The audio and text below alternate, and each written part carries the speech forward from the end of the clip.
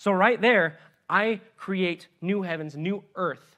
Now, that word create is kind of cool because that word right there in the Hebrew is a word that can only ever be attributed to God. So in Hebrew, that word is bara, which means to create something from nothing.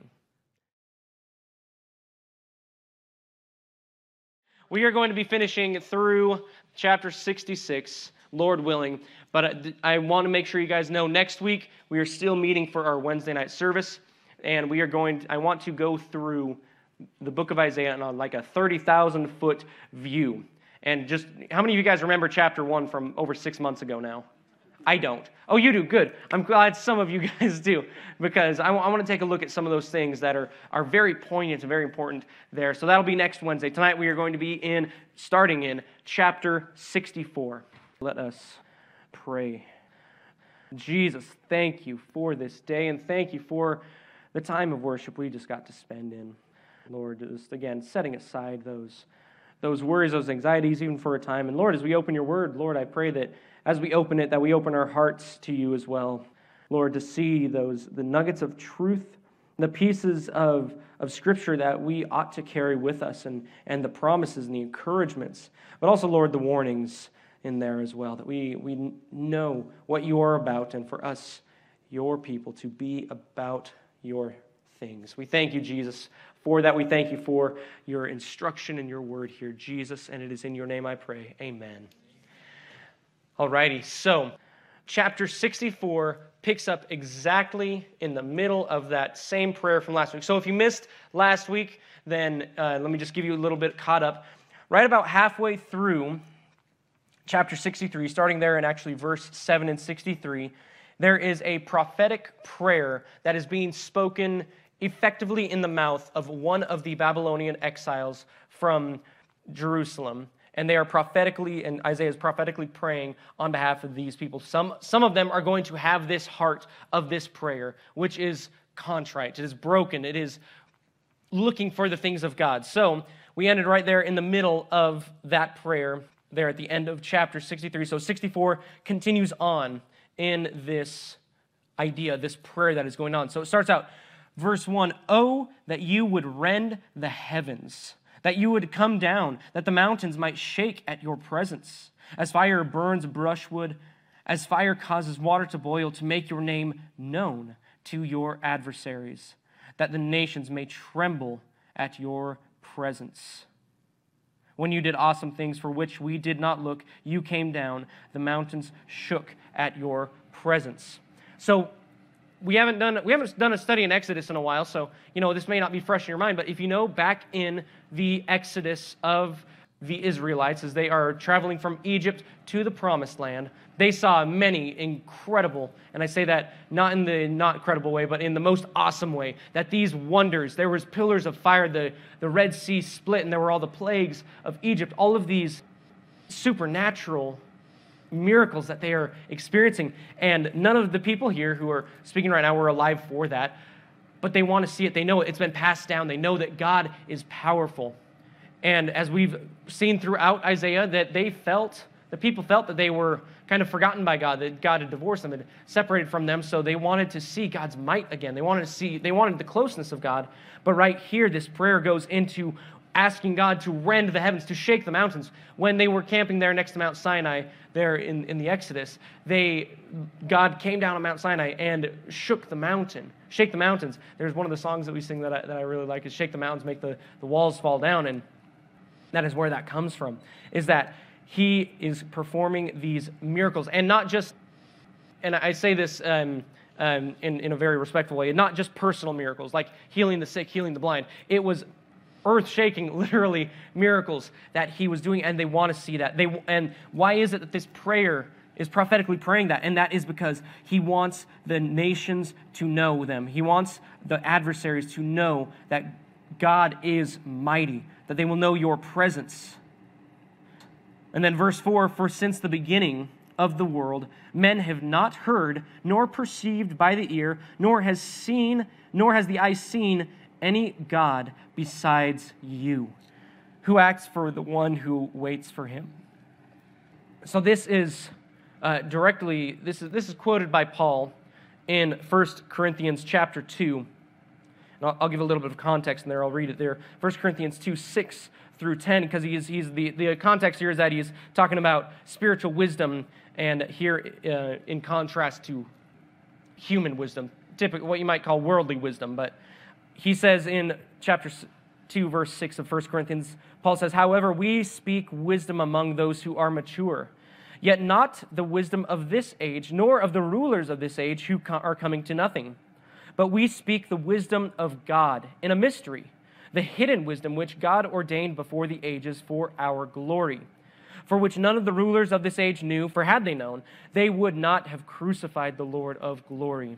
But as it is written," and here's where the quote is, "as it is written, eye has not seen nor ear heard, nor have entered into the heart of man the things which God has prepared for those who love him. But God has revealed them to us through his Spirit. For the Spirit searches all things, yes, the deep things of God."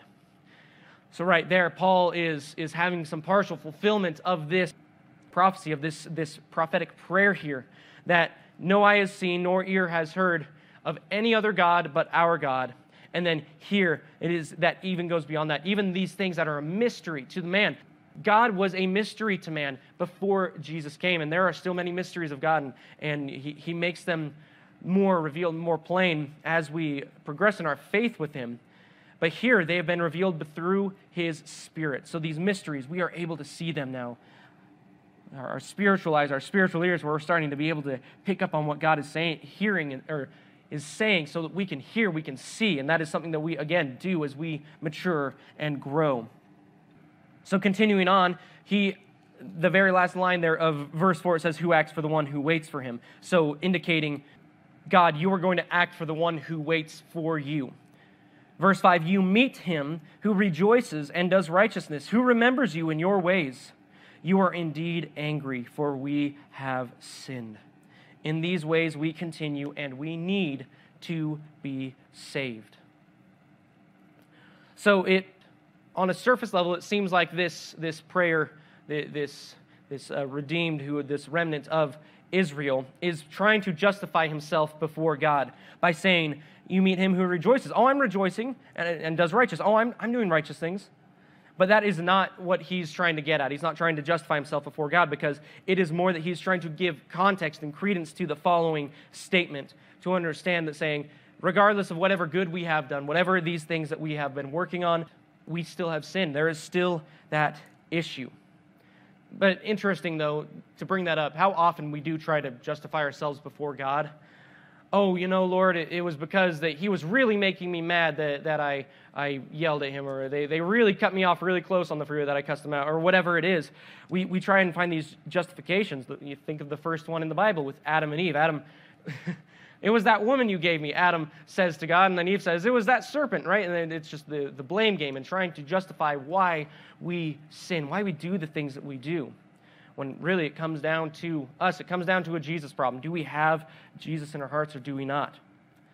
Romans 3:19 through 23 says this, "And now we know that whatever the law says, it says to those who are under the law, that every mouth may be stopped, and all the world may become guilty before God. Therefore, by the deeds of the law, no flesh will be justified in his sight, for by the law is the knowledge of sin." So back here in Isaiah, recognition of sin, knowledge that there was sin, that there is a problem, there's a separation with God. Back in Romans, verse 21. "But now the righteousness of God apart from the law is revealed, being witnessed by the law and the prophets, even the righteousness of God through faith in Jesus Christ to all and on all who believe. For there is no difference. For all," 23, "for all have sinned and fall short of the glory of God." That's the kicker. We have all sinned. I like that Paul actually gives the good news before the bad news in this context here, but he lays it out. It is only in faith in Jesus, because we know that we have sinned. There is no doubt. How many of you, I hope no hands go up, how many of you think that you're perfect and that you are right before God without Jesus? Good, no hands went up. It is that when that is asked of us on that day, on Judgment Day, when it says, are you holy, are you righteous? Not a single one of our hands is going to go up. But guess whose hand goes up? And that's Jesus. Just as Paul says here, through faith in Jesus, to all and on all who believe. So this prayer, back here in Isaiah, he recognizes that there is sin. There is something that needs to be fixed. We need, that very last line, in these ways we continue, and we need to be saved. Praise God, we have that answer. We have the name of Jesus, of Yeshua, of Emmanuel, the Christmas season, God with us on our lips and in our hearts. So we have that. So then he continues on in this thought here that there are issues. We are unclean. He's actually, it's a very eloquent and a very, I'm not going to say beautiful, a very picturesque way to describe what is happening when sin comes into life. Verse 6, Isaiah 64, but we are all like an unclean thing, and all our righteousness are like filthy rags. We all fade as a leaf, and our iniquities like the wind have taken us away, and there is no one who calls on your name. Who stirs himself up to take hold of you? For you have hidden your face from us and have consumed us because of our iniquities. Like I said, this is a very concise way that he is describing and using kind of imagery to describe the sin and what happens. We are like an unclean thing. Now, this is, this filthy rags, real quick, is, and by real quick, I mean I'm going to talk about it for 5 seconds. I'm never going to talk about it again. The filthy rags are menstrual clothes. They are cloths that women would use when it was their favorite time of month, and it was one of the, it was not just, okay, you toss them away and try and reuse them or anything. It was, no, you burn these. These are not cloths to be reused. They are the most unclean piece of clothing that you can think of, and that's why he uses that imagery here. For our sins are like the most dirty thing that you could possibly think of, and even our righteousness, rather, even our good works are still as like these most unclean things. But then continuing on, he goes about the unclean things, and then he says, we all fade as a leaf. Now that imagery is really interesting there, because if you think about it, as we continue in sin, if we continue in sin without Jesus, the weakness of our spirit grows. The weakness grows, and eventually it just falls away to an empty husk. And that is so true. The deeper into sin we get, the more empty we become. And then it says, our iniquities, like the wind, have taken us away. And that means that we have no power to stand against that temptation when we are in sin. There is no power in us to be able to stand against those temptations. And then the last part, and there is no one who calls on your name who stirs himself up to take hold of you. Even in our unclean and unstable condition, we didn't seek the Lord the way that we should. We were lazy or complacent before the Lord. All right, so that, again, that is a recognition. That is a confession right there of sin, of what is wrong, the separation from God. But he doesn't leave it there. I really appreciate that outside of a couple authors, Ecclesiastes, Lamentations pop into mind, it doesn't leave on a down note, that there is always that turnaround, that God has redemption in mind. So continuing on, verse 8, he says, but now, O Lord, you are our Father, we are the clay, and you our potter, and all we are the work of your hand. Do not be furious, O Lord, nor remember iniquity forever. Indeed, please look, we all are your people. So 3 times in the Bible, the potter and the clay in conjunction together. There are many other instances of potters being talked about, but the potter and the clay are used in regard to our relationship with our Creator God. So there's this one here in Isaiah where it is specific again, potter and clay to be molded. And then Jeremiah 18, verses 4 through 6. And this is poignant, so I do want to read it here. It says, and the vessel that he made of clay was marred in the hand of the potter, so he made it again into another vessel, as it seemed good to the potter to make. And then the word of the Lord came, saying, O house of Israel, can I not do this with you as a potter? Says the Lord, look, as the clay is in the potter's hand, so are you in my hand, O house of Israel. And then the other time is in Romans 9, 20 and 21. It says, but indeed, O man, who are you to reply against God? Will the thing formed say to him who formed it, why have you made me like this? Does not the potter have power over the clay from the same lump to make one vessel for honor and another for dishonor? So on a surface level here, it seems like a rebuke, right? Specifically here in the Romans one, but I see it more as an encouragement. Look what happens. The rebuke is in that he's saying to someone when they are the clay, and he says, "Oh, why have you made me this way, God? Why is it that I'm like this?" But the encouragement is that, God is going to make you. He's going to form you into something that is in his will, that is beautiful. So don't be complaining about why, that pot over there has two handles on it, and you've only got one handle. You guys can imagine that, right? We're pots and clay calling each other. So it is so sad because we do that. It's like looking the gift horse in the mouth. God has made us into something and then we complain about it. Why are we doing that? Instead, have the encouragement that once God forms you, and sometimes, like it said there in the Jeremiah one, it was marred, got to start over, got to build you up again. Sometimes that happens. Sometimes the process can be painful, but it is the beauty in the end that God has for us. So here, when he's talking about it here in verse 8 again of Isaiah, it says, "But now, Lord, you are my Father, we are the clay, you are our potter, and all we are the work of your hand." So this one is straight encouragement. Just, God, we are in your hand. Do what you want with us, and we are not going to stray from that. So then verse 9, "Do not be furious, O Lord, nor remember iniquity forever. Indeed, please look, we all are your people." A plead to God. And then here's some more pleads about the city. Verse 10, "Your holy cities are a wilderness. Zion is a wilderness, Jerusalem a desolation. Our holy and beautiful temple, where our fathers praised you, is burned up with fire, and all our pleasant things are laid to waste." So now he's trying to, he's pleading with the Lord. This prayer is that, you know what, God, your holy city, Jerusalem, as we've talked about several times here, that God is not done with Jerusalem, he is not done with Israel, that in this instance, or at this point, it is in ruins, it is burned to the ground. God, are you gonna hold your hand back? Are you not going to help? So then, verse 12. Now, this was I was corrected here when I was reading through this because I thought when it says, verse 12, "Will you restrain yourself because of these things, O Lord?" These things is not specifically talking only about the cities being destroyed, but also, are you going to restrain yourself because of these things, including the sin that man has been afflicted by? Are you going to restrain yourself because of these things, O Lord? Will you hold your peace and afflict us very severely? So leaving with two questions here.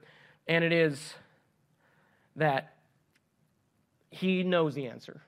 This prophetic prayer, Isaiah writing this down and prophesying it, he knows the answer. God is not going to hold back because of it. They know they need a Savior, and God has already said just a couple chapters ago that if there is no man who does raise his hand of righteousness, that he himself will come in and he will be that salvation. We know that, again, I praise God that we are on the other end of this because we're not having so many of those questions, those mysteries, because it is Jesus. We know that he sent that Savior, and he didn't leave it there with a question mark. He had an answer.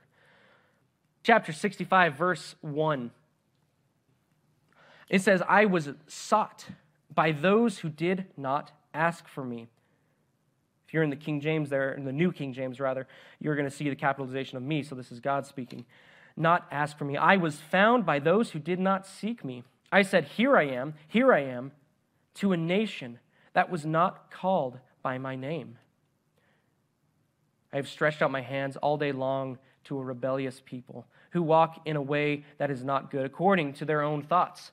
That verse 1, we fall into that verse 1. He's talking to the Gentiles, the people who are not Israel, the people who are not Jews.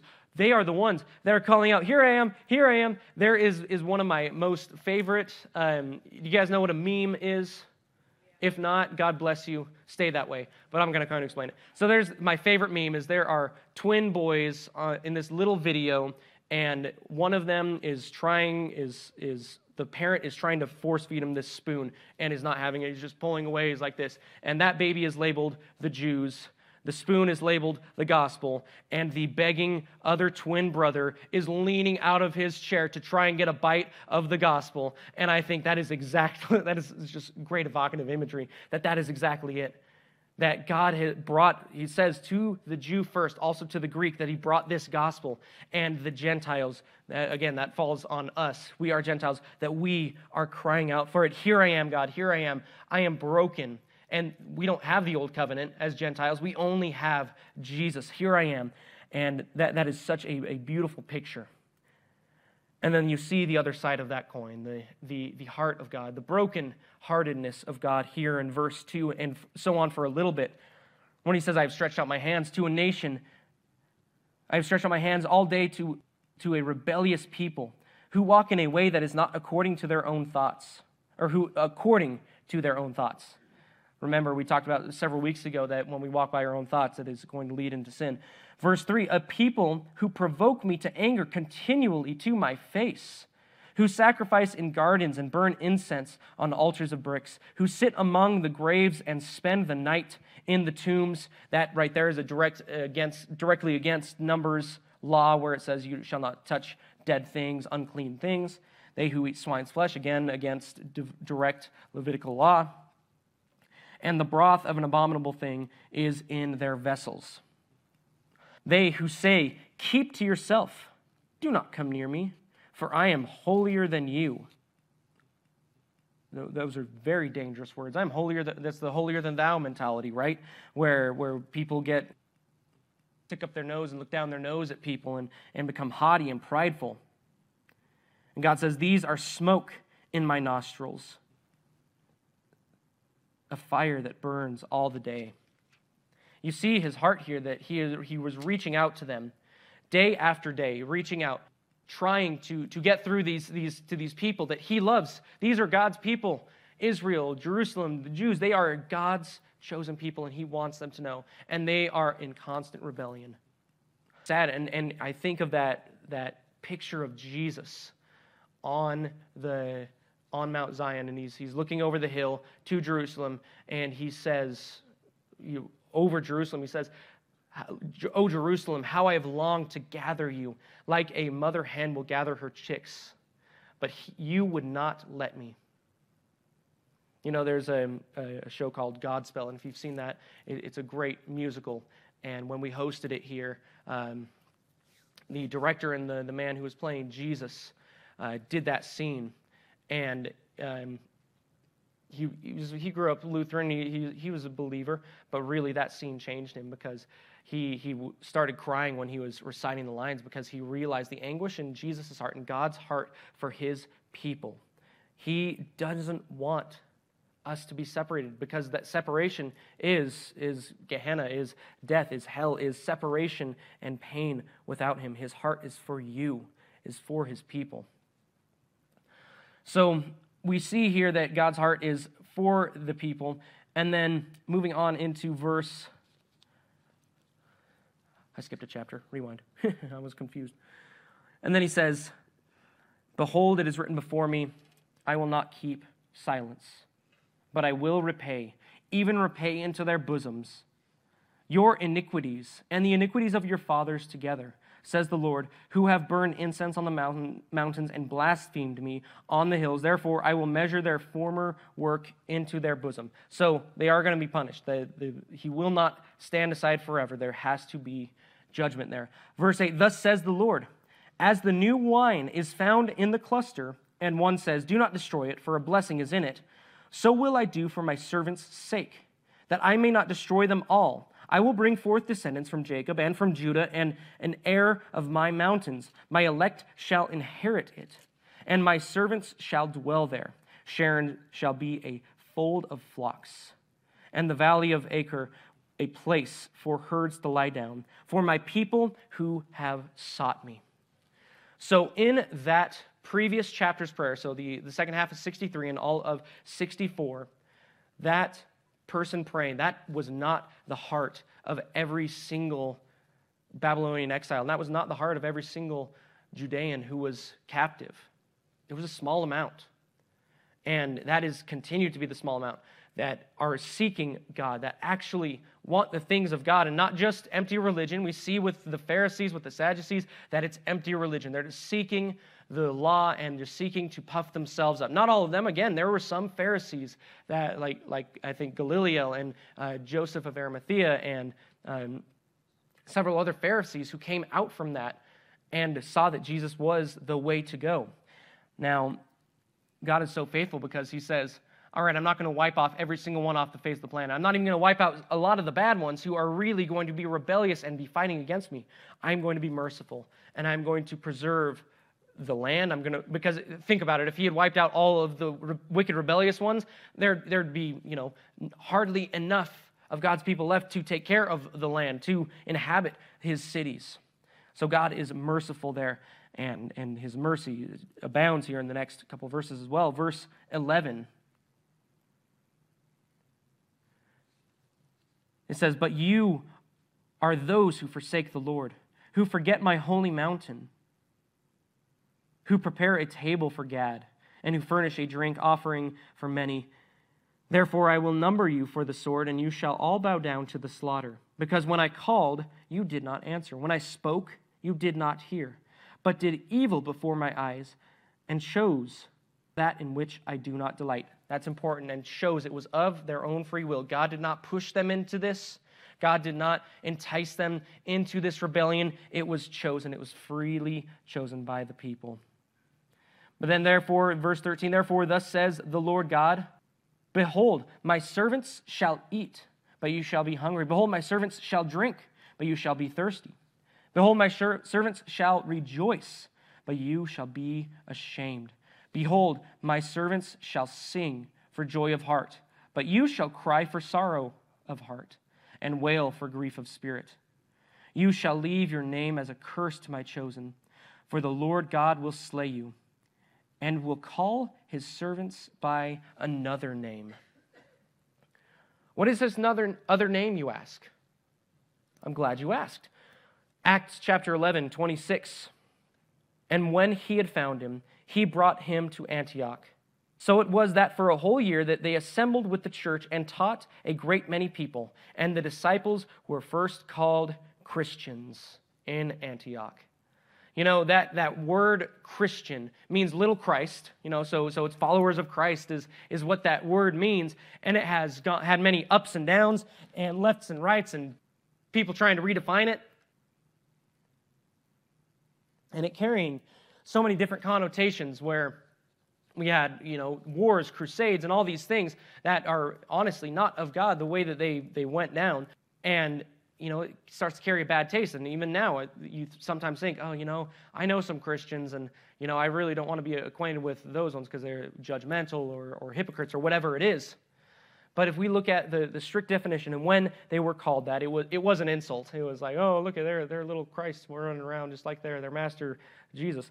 But in reality, it is such a great name that we are called Christian, to be the ones who are following Christ. And that is what we aspire to be, is to become more Christ-like daily. So to become a little Christ, I think that is something that we should be going towards. Again, the connotations change with society and culture, but when we're looking at it here, that is what they were called. Is that the exact name that God is talking about here? It's one of the names. It may not be the one name that God is drilling down on, but it is one of the for sure names that God calls of his servants. And then verse 16, "So that he who blesses himself in the earth shall bless himself in the God of truth. And he who swears in the earth shall swear by the God of truth. Because the former troubles are forgotten, and because they are hidden from my eyes." They're going to be forgotten. These troubles, they're gone. The troubles that were there, they're going to be hidden from God's eyes. He's not going to see those. So now, this is... I talked about a couple of weeks ago, Isaiah and a lot of the prophets sometimes almost mid-sentence will completely change thought and prophecy, and even a comma can denote, a couple millennia, a couple thousand years. This is one of those. So verse 17, we are going to talk about beyond the millennial reign of Christ. Verse 17, "For behold, I create new heavens and a new earth, and the former shall not be remembered or come to mind." So right there, I create new heavens, new earth. Now, that word create is kind of cool, because that word right there in the Hebrew is a word that can only ever be attributed to God. So in Hebrew, that word is bara, which means to create something from nothing. I can't create something from nothing. A friend of mine actually built this pulpit. Do you think that he stood there and he's like, "Pulpit exists"? And then bam, there was a pulpit. No, that's not how it was. Actually, in your Bible, one of the other words that is create or creation, to create, is asa, which is to assemble existing materials. Now, man can do that. God has appointed man to create in that way, to assemble things, to find, discoveries. I think of like scientists discovering things. That is how God has ordained man to create, is in that way in Asa. God is the only one who can create something from nothing. Super cool, because that's the same word here. So he's actually talking about creating new heavens, new earth. These are things that maybe aren't like, theologically this is going to make or break your salvation, but it's super cool to talk about, to look at, and to study, and just have a good conversation, not to get in fights over. Please don't get in fights, people, over over the little things like this. But it is so cool to see, because he says that the former things shall not be remembered or even come to mind. So that means the former things, that being this earth, when we're with him, you know what, we're not going to even need to remember, because the glory, the goodness of being in his presence there is so much greater than trying to even being called back to the time that was here. And then verse 18, but be glad and rejoice forever in what I create. For behold, I create Jerusalem as a rejoicing, and her people a joy. I will rejoice in Jerusalem and joy in my people. The voice of weeping shall no longer be heard in her, nor the voice of the crying. 2 Peter 3:13 kind of touches on this, the new heavens and the new earth. It says, nevertheless, we, according to his promise, look for new heavens and a new earth in which righteousness dwells. So right there, 2 Peter 3:13, he alludes back to here, the new creation of the new earth and the new heaven.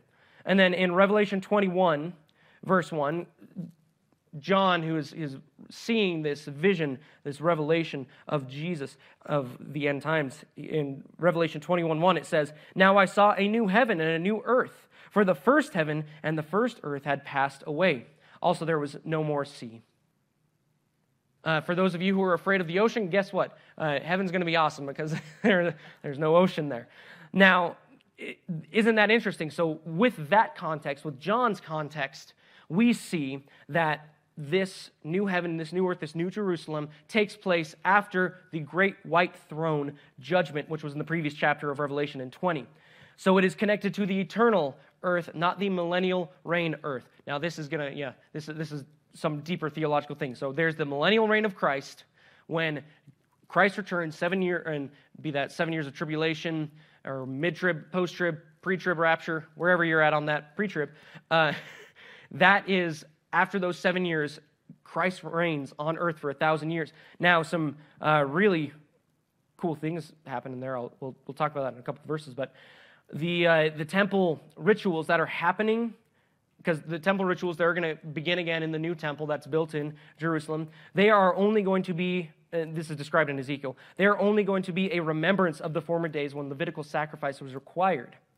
And then it talks about the former nations being there, and that the nations are still there, but all of them are going to be serving the Lord instead. So then back here in our text, it says, I will rejoice in New Jerusalem, nor the voice of crying. Then verse 20, no more shall an infant from there live but a few days, nor an old man who has not fulfilled his days. For the child shall die 100 years old, but the sinner, being 100 years old, shall be accursed. How many of you guys think that 100 years old is a baby? No, it's not. In our context right now, post-flood, when men and women are not living to be 1,000 years old, 100 years old, that's a good long life. But something happens in that millennial reign. This is, again, one of those commas where, okay, we're back to a different section of prophecy. That in this millennial time of Jesus' reign, that we get to the world is going to be brought back to a pre-flood ecosystem. And, be that a water canopy, whatever it is, I'm not going to go deep into that. And with that, the biology of man changes, and then all of a sudden, man and women can live to be 1,000 years old. That's why it's saying, if you're going to be 100 years old, it's a travesty that you die at 100 years old, because that's still a child. Oh, and then the sinner being 100 years old shall be accursed. That person is accursed who dies before 100 years old. So then, verse 21, continuing on in what's happening in the 1,000-year reign, they shall build houses and inhabit them. They shall plant vineyards, eat their fruit. They shall not build and another inhabit. They shall not plant and another eat. For as the days of a tree, so shall be the days of my people, and my elect shall long enjoy the work of their hands. So under Jesus, guess what? You don't go and plant your trees and your vineyard and stuff, and then people come and steal it. You don't build your house, and then you have squatters come on in and start trying to take it over. In that, there is righteousness in this reign. And then he continues for that last little part, verse 23, they shall not labor in vain, nor bring forth children for trouble, for they shall be the descendants of the blessed of the Lord, and their offspring with them. So, more complication of what's going on here is that people are going to be having children in this 1,000-year time frame that's going on, right? And so they're going to be living. So you think, okay, well, that's going to overpopulate really quickly. Yeah, possibly. I don't know the logistics of it all, but I understand that they are going to be living life not in a perfect way to how God intended with the Garden of Eden, but in a much more similar way to how God intended with the Garden of Eden, and for man back then than obviously we are living now. Again, super cool things to look at, to think about, to delve into, and I love to chew on it and just kind of talk about it with you guys.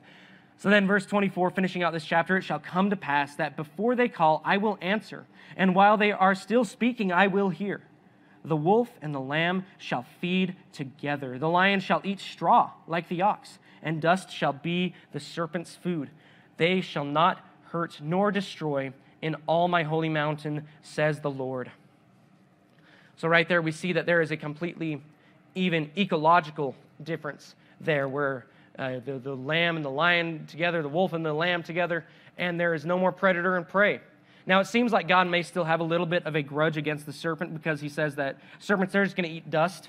I'll let you think on what you think on that, but they're not going to be eating mice, rats anymore, and other animals. It is going to be, for all of you vegetarians out there, vindication. Good job. You are prepared for that millennial reign. But the biology, the spirituality, the sociality, and the ecology of the world changes miraculously. Again, this is miracles. Just think about a chapter or two ago, the prayer is asking for God to come down to act again and make these world-changing things. And then just a chapter later, and Isaiah's prophesying that, yeah, this is going to happen, but it's way beyond what any of you guys could even imagine what miracles God is going to bring. So now, you guys doing good? One more chapter. We're almost there. Woo! Someone's excited. Chapter 66 of Isaiah, finishing out the New Testament, as it were, of Isaiah. And it says, thus says the Lord, heaven is my throne, and earth is my footstool. Where is the house that you will build me? And where is the place of my rest? So now, Isaiah prophesying here, bringing it back around, kind of bringing it back into perspective that, God is great. His throne is the heavens. I mean, you look to the skies, you look to the stars, to the moon, to the sun, anything like that, and you think, oh, that's God's throne. And the earth is his footstool. All right, well, I mean, maybe that's bigger than just like a toadstool, I suppose. But it is that God is great. He is mighty. For all those things, verse 2, for all those things that my hand has made, and all those things exist, says the Lord, but on this one will I look, on him who is poor and of a contrite spirit, and who trembles at my word. So Stephen actually directly quotes this in Acts chapter 7, in 7:49 and 50. I won't read it to you because it's a direct quote of that. But it is to emphasize the greatness of God and really to put in perspective his greatness. Because you think of any man, you think of the richest man in the world, right? Jeff Bezos and Elon Musk and Bill Gates and all those men. Do you think that for any of them that the heavens is their throne? Is the earth their footstool? No, and maybe in their minds they think it is, but that is not the case. That is not true. Now, this word contrite, you've heard broken and contrite spirit. This word contrite is literally to be lamed, like a lame horse, or to be lame, not able to walk, to be disabled. And the understanding here is that it is an inability to stand upright before God because of the damage of sin, because of the greatness of God. We cannot stand upright for him. And those are the people that you see he is looking on. He is looking on the people who are trembling at his word, who are respecting God, who understand and fear the Lord. Those are the ones that he is looking on. So then verse 3, he says, he who kills a bull as if he slays a man. He who sacrifices a lamb as if he breaks a dog's neck. He who offers a grain offering as if he offers swine's blood. he who burns incense as if he blesses an idol, just as they have chosen their own ways, and their soul delights in their abominations. So will I choose their delusions. Pause right there on verse 3. So there is no comparison between a man and a bull. Because of that system, the sacrificial system, they kind of got into their idea, their head that, okay, well, I'm going to sacrifice this lamb, this dove, this pigeon, this whatever, that I'm going to sacrifice it, and I'm going to be good. My sins are going to be washed away, and it's going to be no problem. God is going to smile on me, and it's going to be awesome. But God needs to rebuke that, because that is not the case. That is why, and that is very specifically why, it had to be that Jesus came as a man, and that he suffered, he lived life, he suffered and died as a man, fully God, fully man. But he had to do that because when his life was forfeit, when he died, then that actually lined up to be exactly as Isaiah is laying out here, that it was a man died in a man's place. Now, these men here that he's talking about are, puffed up. Oh, I slayed my bull. We're good to go. And that's not the case.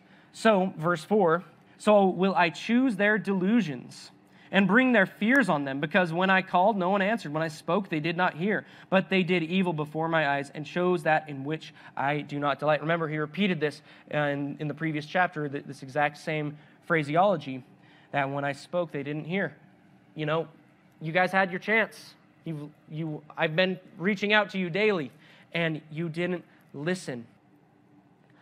In 2 Thessalonians 2:11, Paul says, God, and this is referencing here, God will send them strong delusion that they should believe the lie. There are many delusions out there, many lies that I think are tragic. I mean, either that or it's that saying where you have to have more faith to believe in evolution, or that the universe was created from nothing than it is to actually just believe that God is who he says he is. And those, I believe, are some of those delusions that are sent. How many years, billions, trillions of years old they say that the universe is now? I think that's a delusion. You look at the history of God, you go back that far, it's 6,500 years you look at it. So then, this is now talking about also during the Great Tribulation period, during that end times, that this is happening. So when God calls, what do? Answer.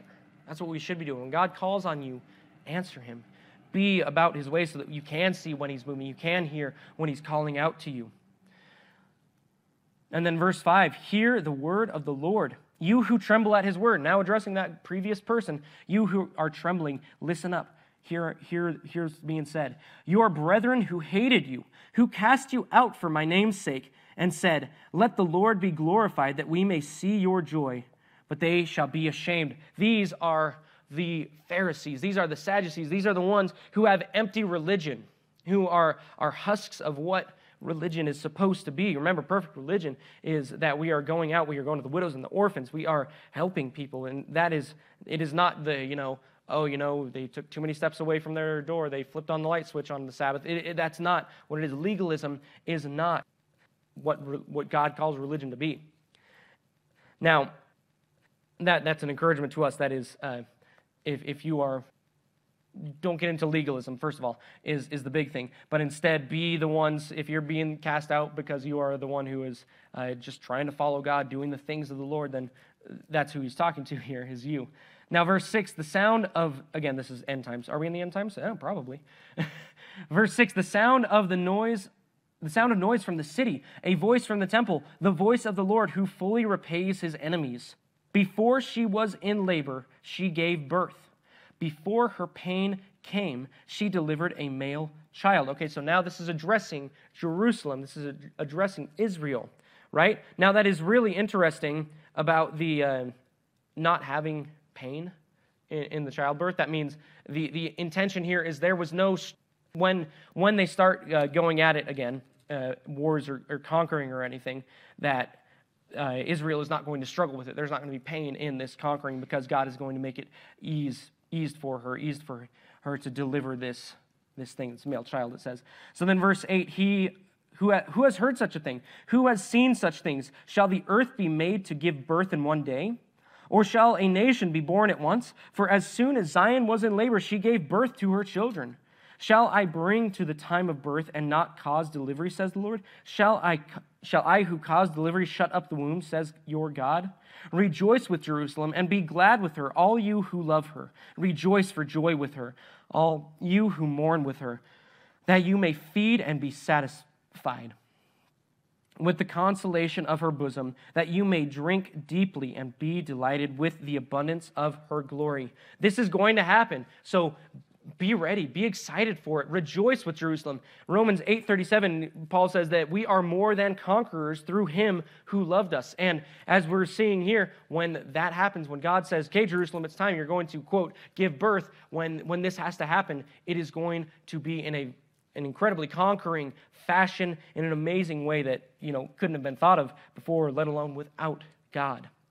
So now verse 12, I love this verse. This is one that I think is one we carry with us. We should, especially with that imagery that's going to come here. Verse 12, for thus says the Lord, behold, I will extend peace to her like a river, and the glory of the Gentiles like a flowing stream. Then you shall feed. On her sides shall you be carried and be dandled on her knees. That imagery there of the flowing river of peace. Because let me tell you, if you don't know God, you will not know peace. And the imagery with that river, it is, if you think of a river, it is strong, but it can be so gentle. And it is constantly being renewed. If you have a river that is going along, it's going to be kept getting fed, it's going to be clean, it's going to be clear water. And that is the same imagery here, that as God's peace pours over you, it is going to be renewed, it is going to be clean, and it's going to be powerful, but it's still going to be gentle there. And we Gentiles were grafted in as a flowing stream. You think stream's a little bit smaller? Well, that's okay. Because God loves his people, both us and the Jews. Now, verse 13, as one whom his mother comforts, so I will comfort you, and you shall be comforted in Jerusalem. So this is one of those more rare verses where it talks about God's, we think God the Father and these masculine things, and this is one of those more effeminate and one of those more motherly aspects of God, and that is the comforting side of God. Now, for you dads out there, when your kid skins their knee, at 4 years old, who do they typically run to? Mom. That is 100% true in our house. I will try, and I can comfort, but it is not the same when Mom does. When our little girls fall, hit their head, or anything like that, I might be faster to hop up and go over and see them, but I'll hold them, and then I'll go, Mom, and reach out to Mom instead. And it's like, okay, fine, okay, I see how it is. You love her more. It is so true. Mothers are more comforting. There is nothing that can really replace that, and God's heart is that of comfort for his people. Almost done. You guys doing good? We got like 8 more verses and then we are home free. Verse 14, when you see this, your heart shall rejoice and your bones shall flourish like grass. The hand of the Lord shall be known to his servants and his indignation to his enemies. So we see the dichotomy there, the contrast. The hand of the Lord will be known to his servants, the blessing of the Lord. But then the indignation, the anger, the righteous anger will be known to his enemies. For behold, the Lord will come with fire, and with his chariots like a whirlwind, to render his anger with fire, and his rebuke with the flames of fire. For by fire and by his sword the Lord will judge all flesh, and the slain of the Lord shall be many. Now this right here, this is why I hesitate and murmur a bit more during worship songs that say, God, send your fire. And it's like, we're going to send your fire. Because sometimes, but very infrequently in the Bible, when God sends fire, is it a good thing? That it is an encouragement. It is there. Think like Pentecost and such, and God does send fire in good ways as well. But for the most part, it is more so like this, where it is rending and anger and fury. So take that as you will. Not that I think it's unbiblical to sing those other songs, by the way. They're completely fine. It's just I hesitate a bit more in myself. So God is going to come there. We know that he is, we saw in Revelation about the sword. We see here several times about God coming down and there being blood. That's the way it's going to be in the tribulation, the battle of Armageddon and such. So then, 17, those who sanctify themselves and purify themselves to go to the gardens after an idol in the midst, eating swine's flesh and the abomination and the mouse, shall be consumed together, says the Lord. So again, these people who are in active rebellion against God being consumed. For I know their works and their thoughts, and it shall be that I will gather all the nations and tongues, and they shall come and see my glory. So now we get to see that glorious day. We get just an inkling of it, of that glorious day when we are worshiping God in his presence. Verse 19, I will set a sign among them, and among them who escape, I will send to the nations, to Tarshish and Pool and Lud, who draw the bow, and Tubal and Javan, to those coastlands afar off, who have not heard my fame, nor seen my glory, and they shall declare my glory among the Gentiles. Look at this right here. Now remember, Judaism is not a very evangelistic religion. It is not. But so that would be a little bit foreign to them to say, okay, well, you're going to send out people to the Gentiles to proclaim your glory. All right, well, you are awesome, God. You are righteous, but that's kind of not our gig, even though I think God maybe had more an intention with them with that, because he calls them priests, right? He calls them to be the priests of the world.